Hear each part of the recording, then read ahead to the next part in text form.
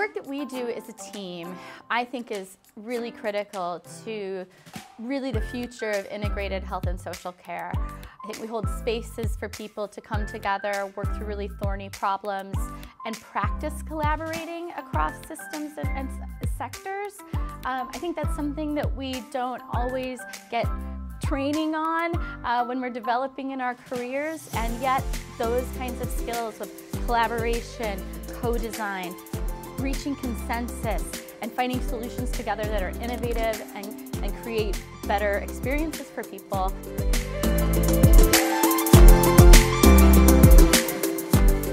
Our team have all worked within the system, and that can be the NHS, it can be social care, primary care, the voluntary sector, we've all worked across the system in some way, shape or form. So because of that, we bring such a massive resource with us of intelligence, of knowledge, of understanding of what it's actually like working across this system at this moment in time and previously. So we're really well equipped to understand the challenges.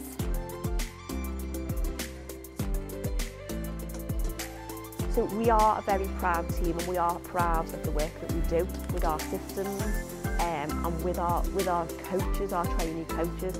It's great to see somebody grow throughout a course and realise the place that they've got within their own system to help empower the people that they work with.